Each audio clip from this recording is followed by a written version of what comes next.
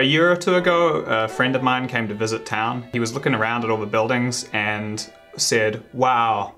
I said, "What?" And he said, "Man, I just love brick."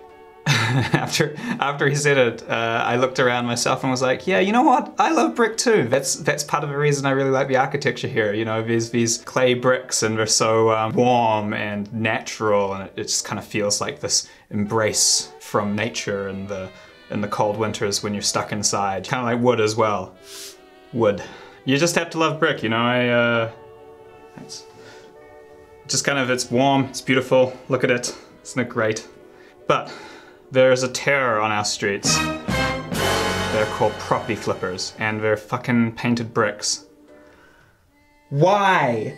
You know, honey, I think most economists would disagree with this use of our time, but personally, I like attributing the appreciation and value of this property we bought to the time we spent this weekend painting the historic brick exterior. Certainly not the fact that Montreal's housing market has risen every year for the last decade, in part due to the unique historic architecture that we have just slopped pink paint all over. So what's wrong with painting brick? It damages the brick, because brick is made to breathe, clay brick that is.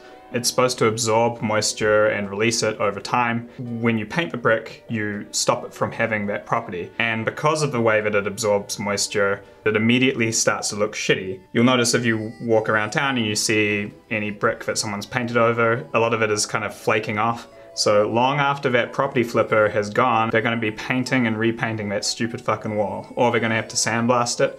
Or in the end, what most people seem to do is they paint it like a red that matches the brick until, I guess, eventually one day they get their brick wall back. For me though, the biggest problem with painting brick is it's kind of part of this disrespectful architecture problem. Montreal is a city that has built all of its architecture in the past with limestone and clay brick. So in Montreal, brick shouldn't be black and it shouldn't be concrete grey. Brick in Montreal, my friends, should be made of clay. Ooh, it's gonna haunt me.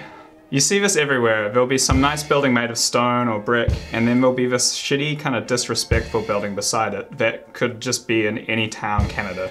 As Montreal grows, we're going to need to densify. We don't want to create a kind of exclusionary city like Paris or London, but there are many examples of big buildings that have followed a principle of using a clay brick, and you know, it just automatically fits in better. So if you do this, or this, what you're building is going to age in gracefully into the neighborhood.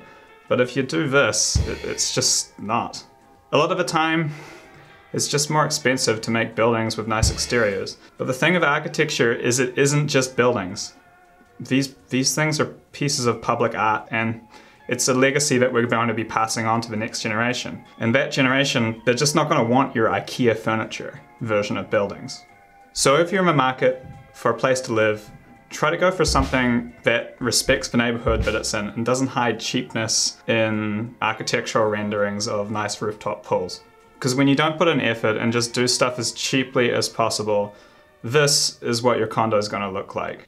So just don't fall for it. Sorry this video is so short. I'm working on a really massive project right now, so it's just taking way more time than I'd planned. I got to figure out a different workflow or something. Anyways, see you next week.